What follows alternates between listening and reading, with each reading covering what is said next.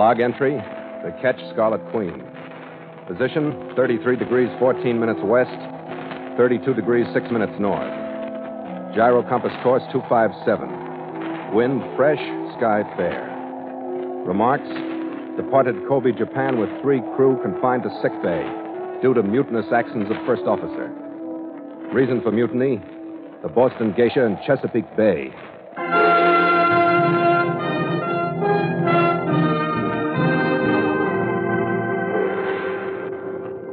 It was mid-afternoon when the Scarlet Queen stood into the broad harbor of Kobe. Last time I'd been there, it had been teeming with merchantmen and busy with lighters wallowing between anchored ships in the crowded docks. That was before the war. Now there was only a scattering of native craft flying in and out, a few American liberties and victories, and the rusted hulls of sunken Japanese freighters breaking through the dirty water. The industrial section of the city behind had been firebombed into a skeleton of lonely chimneys and portions of single walls. I cleared in through Army occupation officials, and we found dockage at a half-collapsed pier that somehow gave you a sense of the apathy of the whole nation to which it was connected. Then go up, all in!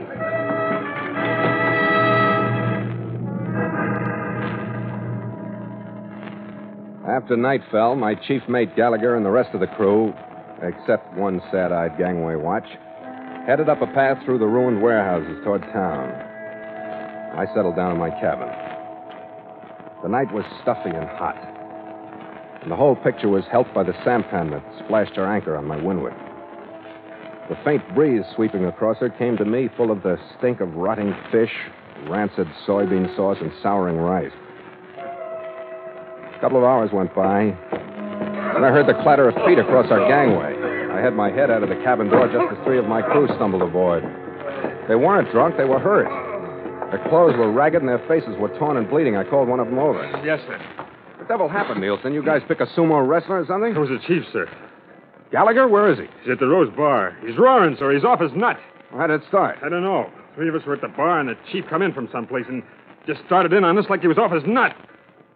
But he could drink better than that, sir. I'm sorry, Nielsen. I've been tangled up before, but the guffey had to give us along with it. Says Captain Carney can look for a new chief mate. He ain't going any farther. He what? That's right, sir. Says he's jumping ship here in Kobe, of all places. I shouldn't have left the ship, but I knew what Nielsen meant. Kobe's no place to be in Gallagher's condition. In my log, Kobe was about number 3 in the tough ports of the world.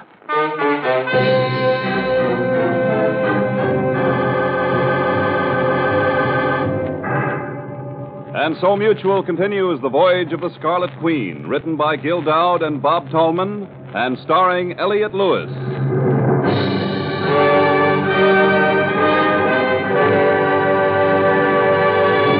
The Scarlet Queen, proudest ship to plow the seas, bound for uncharted adventure.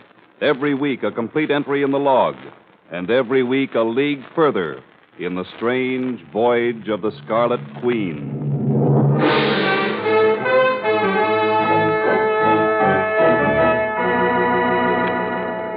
I left instructions with my gangway watch, dropped Nielsen and the other 2 at an Army first aid station for some stitches and anti-tetanus shots, and headed for the Rose Bar myself. I shouldn't have gone. I was under contract to a Shanghai firm called Kang & Son, and their contact here in Kobe was to meet me on the ship and supply me with more instructions for my voyage after a $10 million prize somewhere in the South Pacific. So far on the trip, wherever there had been Kang men, there had also been others working for Constantino and bribing, stealing, and murdering to stop the voyage of the Scarlet Queen. This sticky Japanese night held a lot of potential.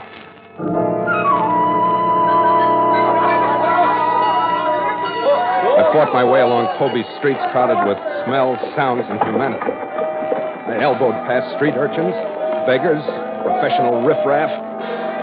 Finally found the garish front of the Rose Bar a block or so down from Motomachi Street.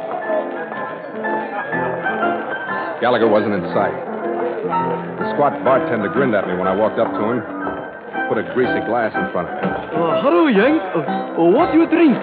Nothing. I look for man, big red hair. He fight 3 other men here. You see him? Hi, sure. Oh, yes. I see him all right. You know where he is? Oh, yes, Yank. I know. Where is he? Why you want him? He's my chief mate, and I want him to go back to the ship. Oh, yes, very good.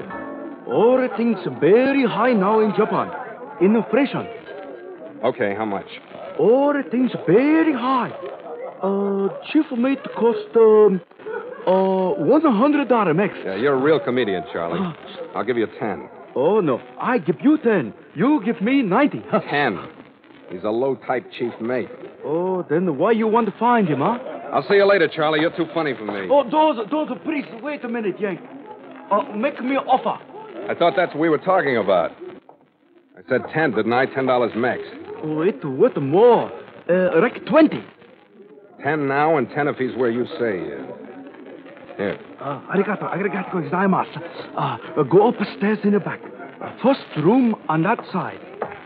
If he throw you down, I still get my other 10.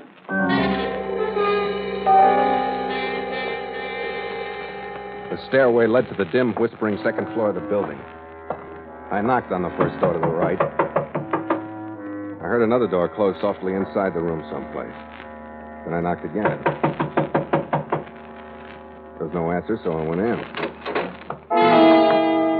Gallagher sat slouched at a table that held 2 glasses and a half-emptied bottle.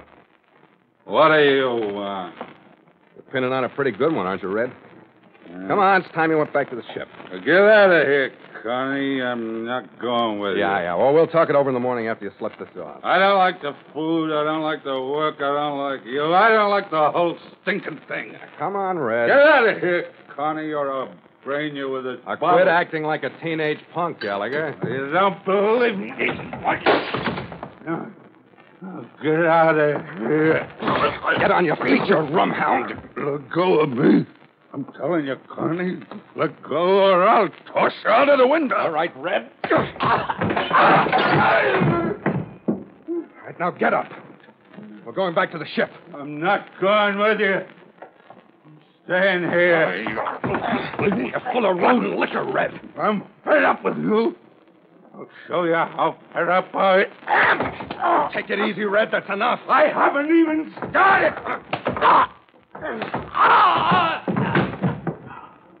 All right, Gallagher. Sleep it off here, then. That's the idea, Connie. And the Queen sails at dawn. With you aboard or without you.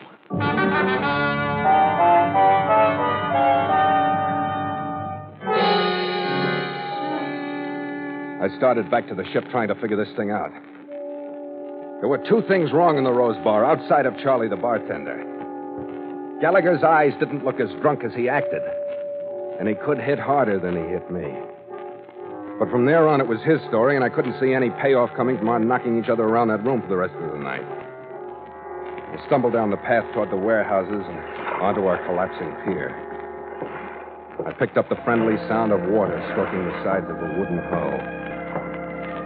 The lights of the Queen gave me a feeling of warmth after the trouble and the subdued uneasiness of the Kobe night.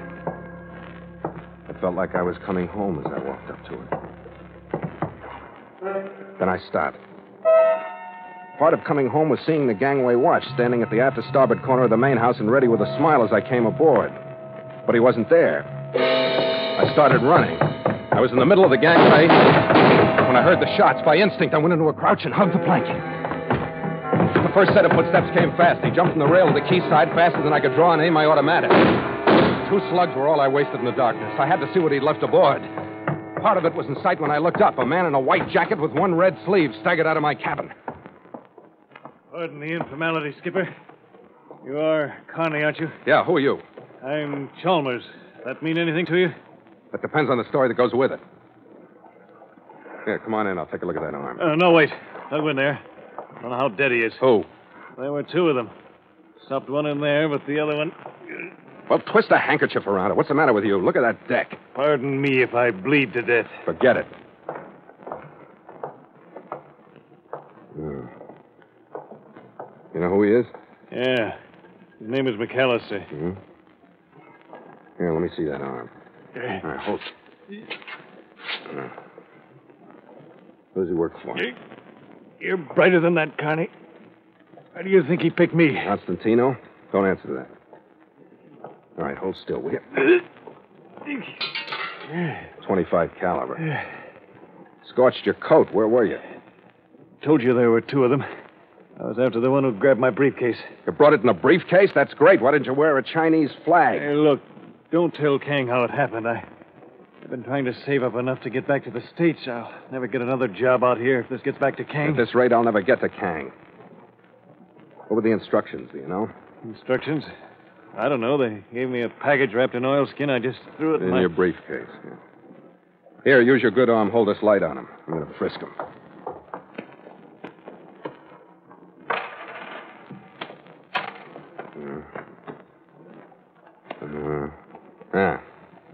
Name's McAllister. That checks. Yeah, I've seen him around. 3 yen, 15 sen. The key ring. Yeah, maybe those keys will lead us somewhere.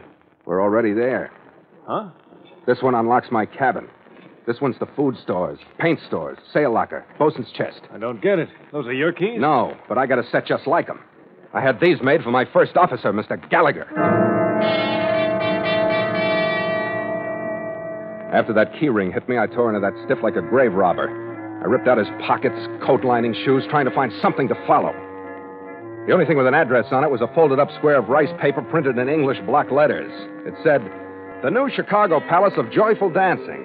Your welcome management, Madame Tallulah Nashimoto. Home cooking."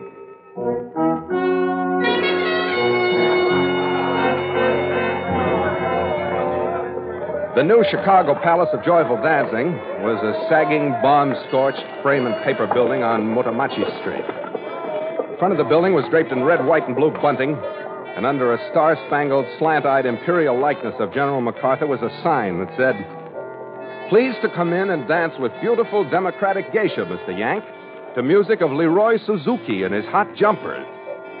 Below that, with fewer words but more meaning, was another sign. "Out of bounds to military personnel."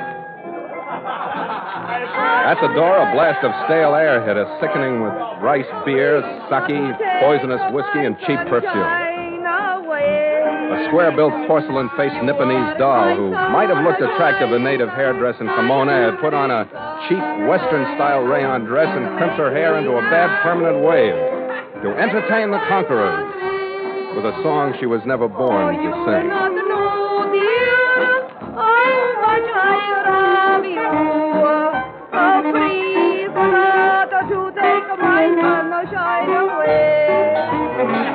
Chalmers and I were supplied with a marble-top table and 2 giggling geishas. You don't come with me. I am Rose Bros. With me. I am Reno Mama. What do you do? You are son of me. You are Mr. Yank. In spite of the brilliant conversation, I found time to look the joint over for a face that looked intelligent enough to answer some of my questions. None of them, slant-eyed or straight, even looked sober. Then behind a portiere of eucalyptus beads that partitioned off the bar, I caught a glimpse of what I was looking for. She was at least 2 heads taller than any other Japanese girl in the place. The way she fit her Western clothes, you could tell she hadn't suffered from any vitamin deficiencies as a child. I guessed that this was the welcome management, Madame Tallulah Nashimoto. I left Chalmers in the clutches of Rose Blossom and Red Hot Mama and went into the bar. Hello, Mr. Yank. Are they treating you right? I not come to dance. I come look for man, friend, other man named McAllister. You can stop the phony pigeon talk. I'm a Boston girl myself. Yeah. I should have known you didn't get this way in Skiaki. You like it? Well, enough to pity the poor GIs it's out of bounds for. We got a back door. What's the password? Constantino? I wouldn't know. What does that mean in Japanese? In English, it means a dead man on my ship. Why are you telling me this? Because he had an ad from this place in his wallet. Is that good enough? Well, now you are disturbed again. You are so often confused between friend and enemy. Do you agree? San Francisco and Honolulu? What are you giving me, San Francisco and Honolulu? Your chief mate. In those places, he was not the dishonest one you thought him to be, and here in Kobe at the Rose Bar, he was not as drunk as you thought. I know that, but I don't know why. You will. I think he'd better explain it himself. You're telling me he's here? I'll tell you nothing. I only ask you to look. come. Uh-huh. What brought him here? There are men who hang around here to do all kinds of little things for a few yens. One of them was named Chalmers. Chalmers? Yes. I recommended him for the job. Why? He was tired living, and I wanted to help him out. Kind of missed on that one, didn't you? Not at all. The dead man on your boat. That is Chalmers. The man who killed him. The man who brought you here. Don't tell me. He's McAllister, a Constantino man, and I let him pull a switch on me. You see? I told you were confused between friend and enemy. Yeah. I'm still confused about you. You won't be.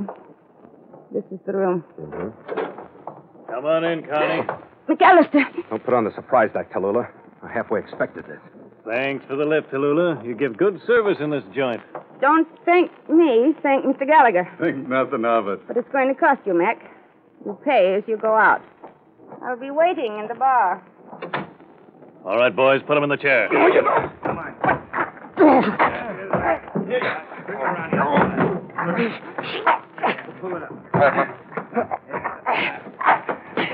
Tie him tighter. He's not going to talk with his hands.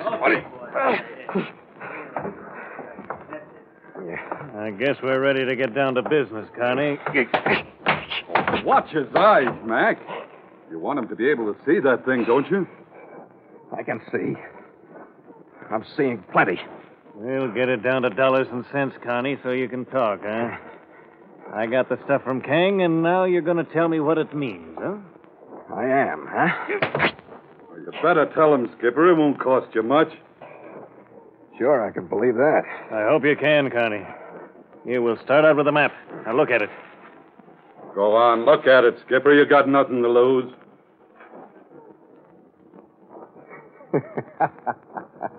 What's funny? What is it? Looks like a lousy chart of a body of water between the peninsula and the mainland, doesn't it? I know that. Where is it? There's no position on the thing. No latitude or longitude. Don't be smart, Connie. You know where it is. Come on. Okay, put down the club, McAllister. You can have it. And I hope you get a lot of good out of it. That's a chart of Chesapeake Bay. Why, you... I knew you'd like it. It looks like it was traced out of a Rand McNally atlas, if that'll help. Leave him alone, McAllister. It's not his fault that Kang has a sense of humor. All right, Gallagher. You put the finger on Chalmers. You knew where he was going, when he'd arrive. Yeah, but I didn't know the map was phony. But you knew where Chalmers came from, didn't you?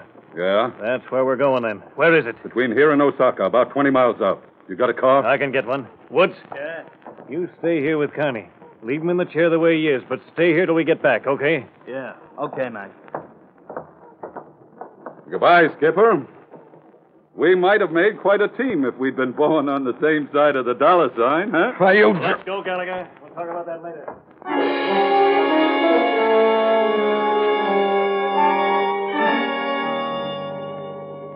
I sat there, lashed to the straight-back chair, and watched Woods for a half an hour, waiting for a glimmer of something beside gunman to show through his eyes. But he didn't have it. The cords around my wrist started to dig in as the circulation was cut. My arms began to swell. I tried to cover up the pain with thoughts, but they didn't help because I couldn't skirt the fact that I'd been suckered in by McAllister with a simple switch of identities. And the rest of it didn't make sense. Especially that pencil chart of Chesapeake Bay. I finally got around to asking Woods for a drink of water. When he refused, I shut up. Spent another 20 minutes watching the moths wisping in to die in the flame of an oil lamp. I didn't hear the door as it was cracked open, but Woods did. He was on his feet with a belly gun cupped in his hand. Then all the fight went out of him. I didn't blame him. A new kimono walked in, wrapped very neatly around welcome management. Am I intruding? Depends on what you want, Tallulah. I brought you a drink and a phone message. Oh, Max says everything is under control, but to stay here till he gets back. good. Thanks for the drink. I hope you like it. Got ginseng in it. I don't know whether I like it or not with me so busy. Just stay where he is. Enjoy your drink.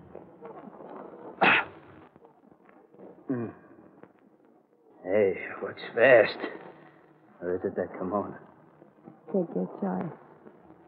The drink's gone. Well, Come here. That was the first time I'd ever watched a Boston Geisha work. The girls on Beacon Hill should have picked up a few pointers while she was there. In 20 seconds, he'd melted from tough gunman.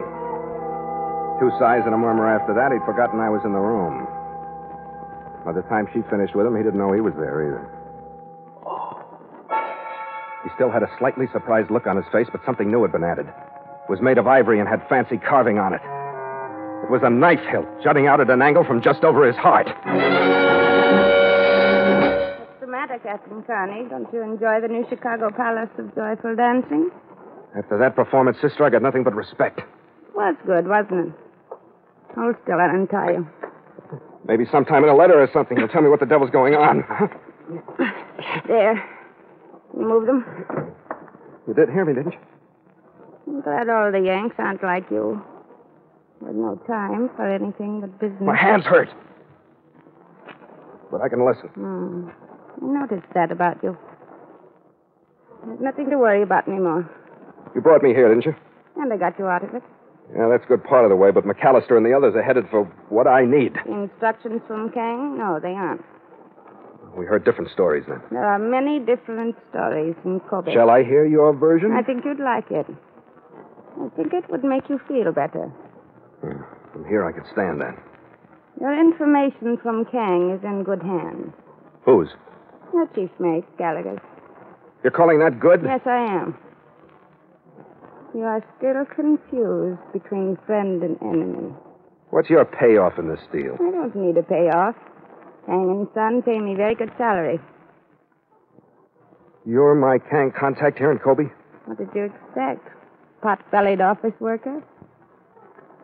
Well, You don't believe me. Really, I don't blame you. After what has happened. Let me explain. Huh? I was to meet you on your ship. That's right. But with McAllister and the others of Constantino, I could not move. So? So with a messenger, I contacted Gallagher when he came ashore tonight. Oh. Chalmers was my idea. But your Gallagher was the genius who drew the map of Chesapeake Bay. What? Which they so cleverly stole from Chalmers on the Scarlet Queen. Yeah. Where's Gallagher now? Out wasting enough time so that I could make fatal love to Mr. Wood. You know, I'll believe all this when I wake up on the Scarlet Queen tomorrow morning well into the inland sea. You think it's a dream? I think it's a nightmare. To wake up, you will wait in your chair with your arms behind like before. Only here. This time, you have Mr. Wood's gun in your hand.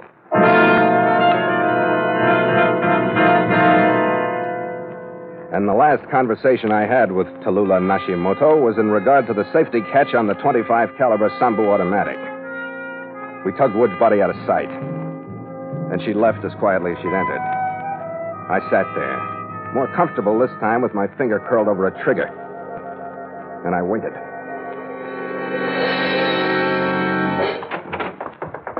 All right, Connor, you were smart. Now let's talk sense about that shot, shall we? I don't know, Mac. Things have changed in Chesapeake Bay. What do you mean?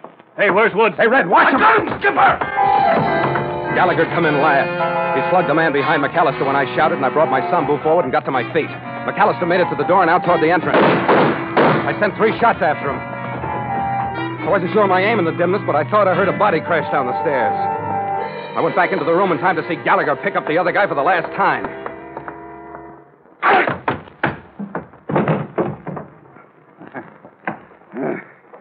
Well, Skipper, are you proud of me? Proud of you? What for? Putting on that drunk act? For beating up 3 of my crewmen? For sending that poor Chalmers jerk to be a pigeon on the Queen? For planting your keys on him so I'd follow them into this trap? I had to give him those keys so he could get into the cabin. And what's it got us? A bunch of busted heads. And another black mark against Americans in a foreign port. Oh, stop it, Skipper. And for what? Are you nuts? Here's what. Our sailing order's out of here. Here. Your instructions from Kang. You mean you've been carrying these things around your hip pocket all night? That's another thing, the risks you take. And listen, I'm not forgetting you hit me. According to maritime law, that's mutiny.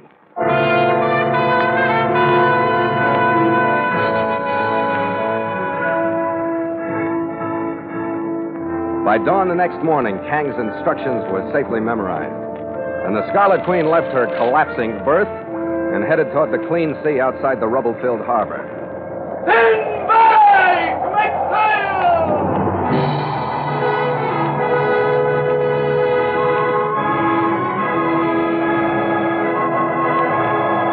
I swung the bows to starboard, and we headed into the inland sea that splits the island group that is Japan.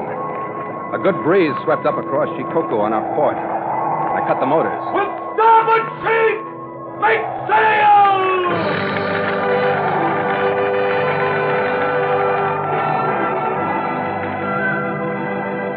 The main sheet climbed skyward, cupped the wind, swelled out with it. To the ship sheets, men!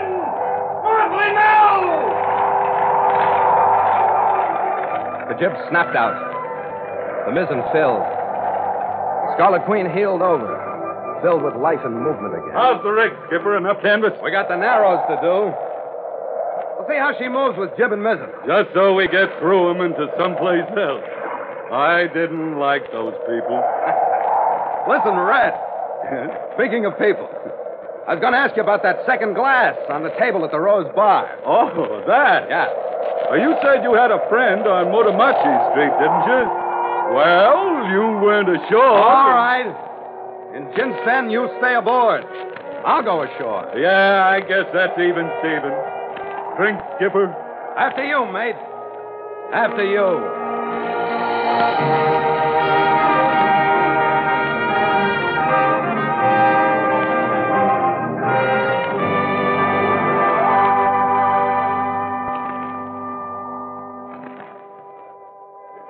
Log entry, catch Scarlet Queen, 5:30 p.m. Miles traveled, 5,591. Wind, brisk. Sky, hazy. Sea, smooth with high cross swell. Mainsail and mizzen reefed. Ship secured for night. Signed, Philip Carney, Master.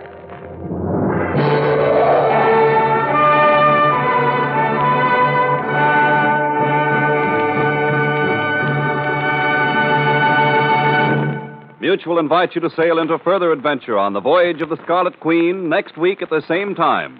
Porto call, Jinsen, Korea.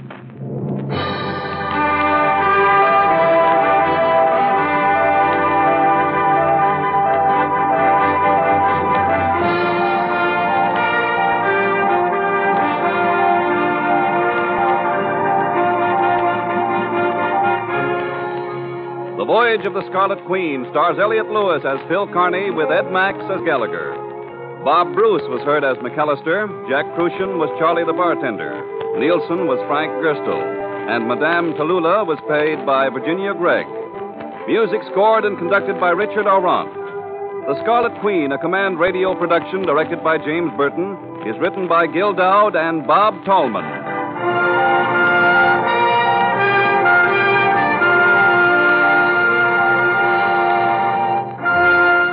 Charles Arlington speaking. This is the Mutual Broadcasting System.